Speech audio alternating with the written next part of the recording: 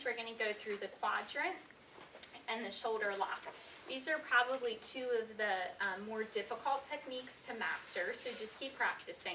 But they're really, really effective. When you're good at them, they can be used both as assessment and treatment techniques.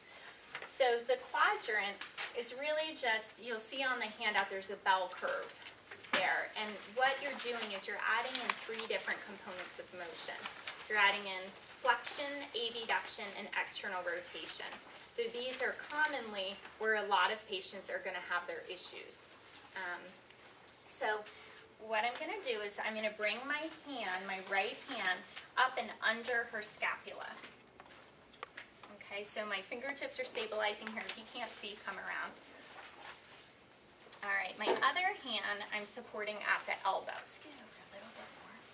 You really want them off the table, and if the patient feels unstable, you can kick your legs diagonally toward the other corner there. There you go. Okay, so what I'm going to do is I'm just going to essentially plot my point. So I'm starting in flexion, abduction, and pretty neutral external rotation here. And I'm just going to plot my points further and further into external rotation, more into abduction, and work my way up into flexion. You doing okay? What I'm looking for is symptom provocation. And what you'll find is at the apex, right about here in the bell curve, where there's quite a bit of external rotation and abduction and flexion at that height of the apex, this is where most of the people have issues. So they might feel catching or pain in there. A lot of throwers have this issue. So then, if she were to have issues, what I could do as my treatment technique is I could just stay here and just mobilize. I'm just doing a PA movement. And if it's a pain patient, I would just start with a grade 2 or grade 3. All right? Okay. And then, I could just find where that issue is and work within that range. 30-second bout. If it's pain dominant, you can go up to 60 if it's stiff dominant. And then I can just easily reassess by taking her back into that motion and see if it's any better. Okay? So usually when I'm doing the quadrant as an assessment, if they have issues, while I have them in that position, I'm just going to do the treatment right then and there. Okay? Now, shoulder lock. I'm going to have you scoot just a smidge over that way. Okay. So, what I'm going to do, same hand position, so up and over the scapula this way. This time, I'm going to switch my grip.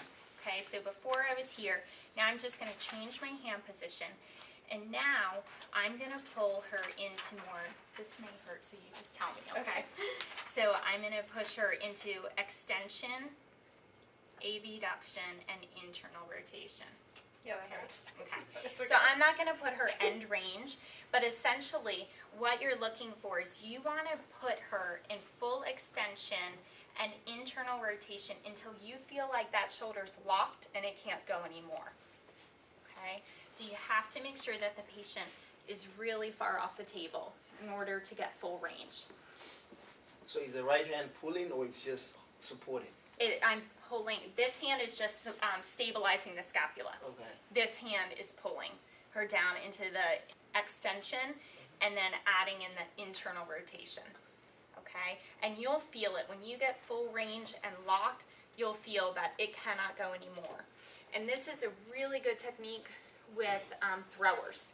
Okay? When they're coming down this way, after the throw, the deceleration, a lot of pitchers have issues. So when you put him in that end range position, when you find that point of pain, you can then also mobilize here.